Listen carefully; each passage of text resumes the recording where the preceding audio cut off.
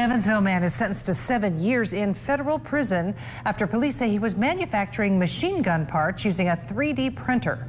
Markel Payne will also spend 3 years on probation after his release. Payne was arrested in late January. Investigators say they found 60 plastic machine gun conversion devices and a gun made with a 3D printer. Police say machine gun conversion devices, sometimes referred to as Glock switches, convert ordinary semi-automatic firearms to fully automatic. The devices themselves are considered machine guns under federal law and are illegal to produce, possess, or sell. Pets impacted by Hurricane Helene and Milton are now on dry ground in the tri-state. This evening, the Vandenberg and Warwick County Humane Societies welcomed pets flying in from Florida. Eyewitness News Ann Powell was there and has more.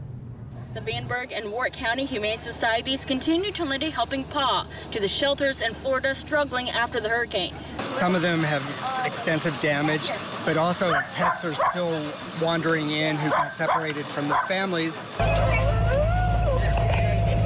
26 dogs and 20 cats flew from Tampa to Tri-State Aero. When we take off, it's quiet. And then we get to about 3,000 feet as we're coming down, and all of a sudden you have a plane load of 3-year-olds asking, are we there yet? And basically, it's pretty hectic and crazy, but it's a lovely sound. Rick Browdy of Wings of Rescue flew the plane and says the trip took about 2 hours and 37 minutes. All of the animals on board come from Pinellas County Animal Services and the Animal Welfare League of Charlotte County, Florida. These are going to be a little special because we know that we're getting them out of a situation to hopefully help other people find their pets. VHS says none of the pets taken off the plane were lost in the hurricane, but are from shelters that were evacuated due to damage and to make room for lost pets during the storm.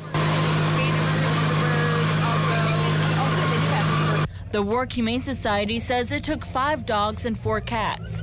They previously took in 7 dogs from Tennessee after Hurricane Helene. It feels amazing. I'm so grateful that we're able to do this and help with this. Both of the shelters say the community helped them make room for the pets flying in.